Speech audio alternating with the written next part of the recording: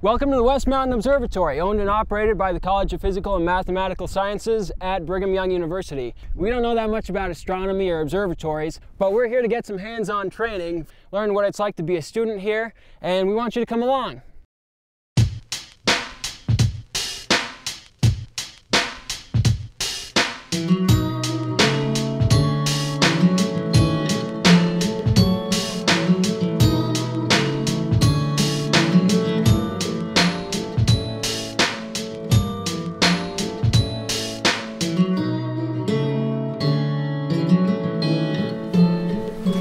Hey guys, welcome to the mountain. Hi. I'm Tabitha, and this is Jeshua.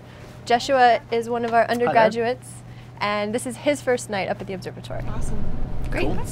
Let's get started. All right. This is Dr. Laney. He's our resident astronomer. Dr. Laney, why don't you show Jake and Natalie what it is we do in here, and I'll take Katie and Jeshua to one of the other telescopes. Okay. Cool. Yeah, well, the first thing that we have to do is set the clocks. If you try to publish variable star data that doesn't have correct times on it, it won't do your career very much good. Okay.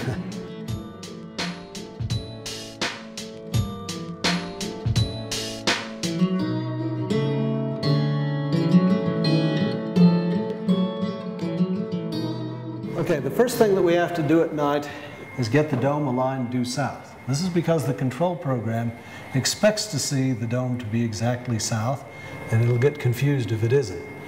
So, let's make the control program happy.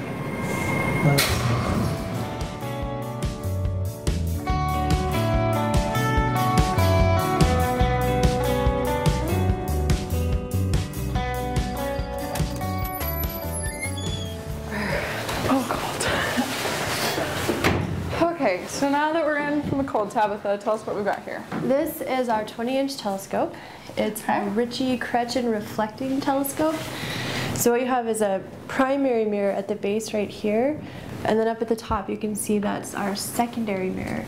Okay. And so light comes in, reflects off of the primary mirror, bounces off the secondary mirror, and then comes out of the telescope where it comes to a camera that we have set up here to take pictures.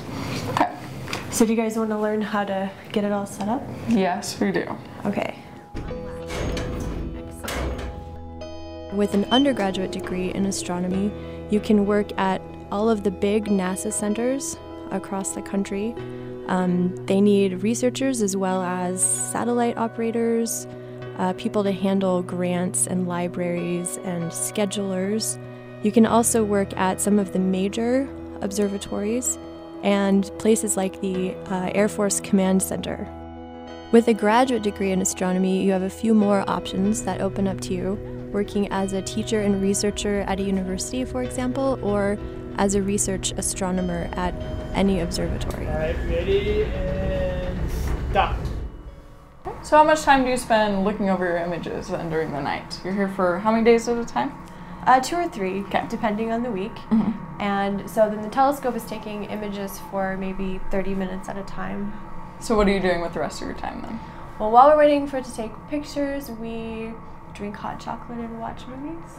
That sounds like a lot of fun. Yeah.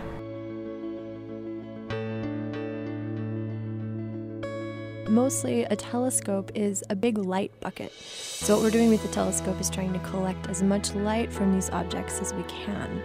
So usually what we do is measure how much light we're getting from these stars or nebulae or whatever is in our image, because that's what gives us information.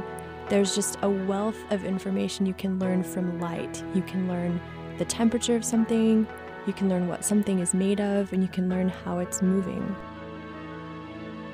I know a lot of people say when they look at the stars, they feel insignificant, they feel small, but I feel part of something bigger.